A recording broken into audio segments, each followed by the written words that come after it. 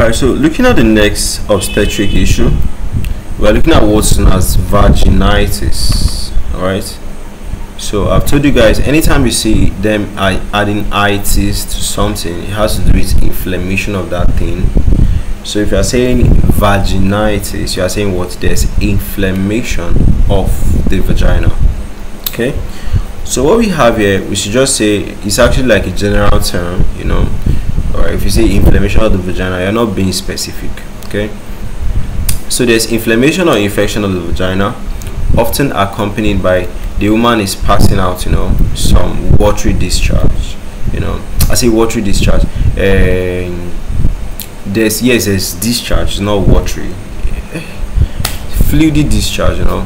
All right, then the smell is not good, you know, it's odor. So it's incredibly common and can result from a variety of things, right? Most especially infections, right? So for the common types of vaginitis, it could be due to bacteria, you know. So the ones due to bacteria, most of the times the woman is having like a fishy odor, you know, of the vagina. It could be yeast infections. Yeast infections, there's a cottage cheese like, right, discharge. She's itchy and it's red.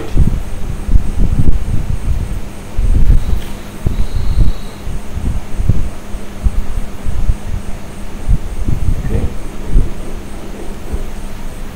So it could be from Trichomoniasis, that's a sexually transmitted infection caused by parasites. It could be atrophic vaginitis.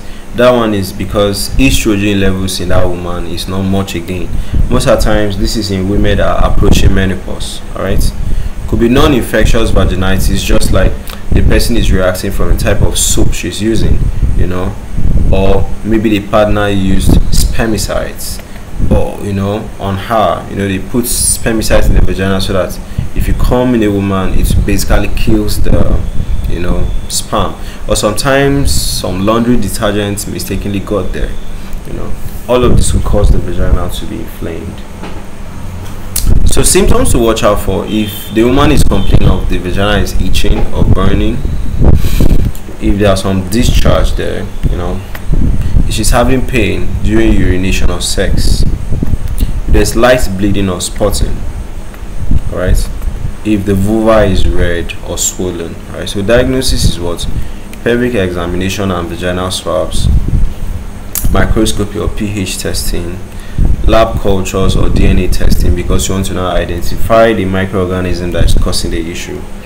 So treatments is, if you are talking about infections, you can use antibiotics. If it is fungal infections, you can use antifungal creams.